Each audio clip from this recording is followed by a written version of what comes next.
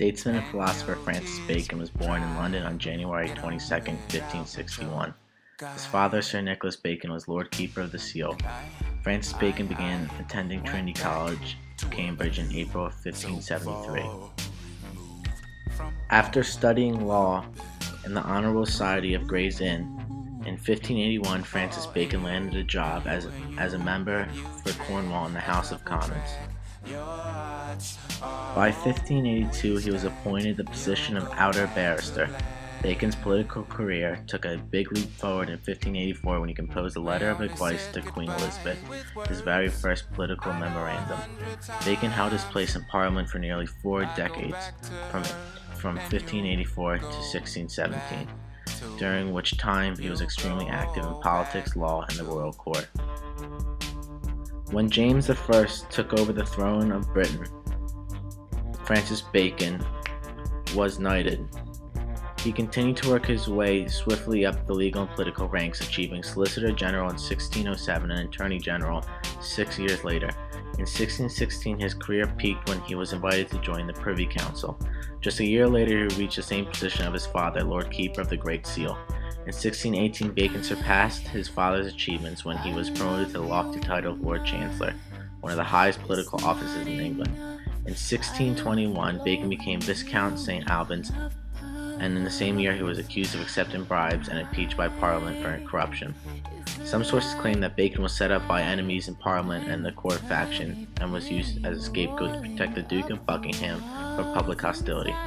Bacon was tried and found guilty after he confessed. He was fined a hefty £40,000 and sentenced to the Tower of London, but fortunately his sentence was reduced and his fine was lifted. With his political career over, Bacon could now study philosophy, which was one of his passions. By the time he had reached adulthood, Bacon was determined to alter the face of natural philosophy. He strove to create a new outline for the sciences with a focus on empirical scientific methods that depended on tangible proof, while developing the basis of applied science. Unlike the doctrines of Aristotle and Plato, Bacon's approach placed an emphasis on experimentation and interaction. His new scientific method involved gathering data, prudently analyzing it, and performing experiments to observe nature's truth in an organized way. He believed that when approached this way, science could become a tool for the betterment of humankind. In 1620, when Bacon published Book 1 of Novum Organum Scientiarum, Bacon established himself as a reputable philosopher of science. According to Bacon in Novum Organum, the scientific method should begin with the tables of investigation. It should then proceed to the table of presence, which is a list of circumstances under which the event being studied occurred. The table of absence in proximity is then used to identify negative occurrences. Next, the table of comparison allows the observer to compare and contrast the severity or degree of the event. After completing these steps, a scientific observer is required to perform a short survey that will help identify the possible cause of occurrence. Unlike a typical hypothesis, however, Bacon did not emphasize the importance of testing one's theory.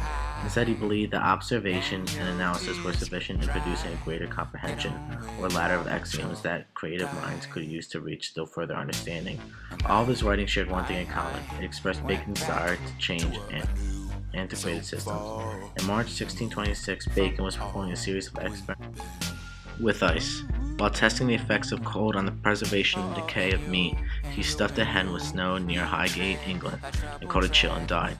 In the years after Bacon's death, his theories began to have a major influence on the evolving field of 17th century European science. Scientific institutions followed this model. We only said goodbye with words. I know 100 times.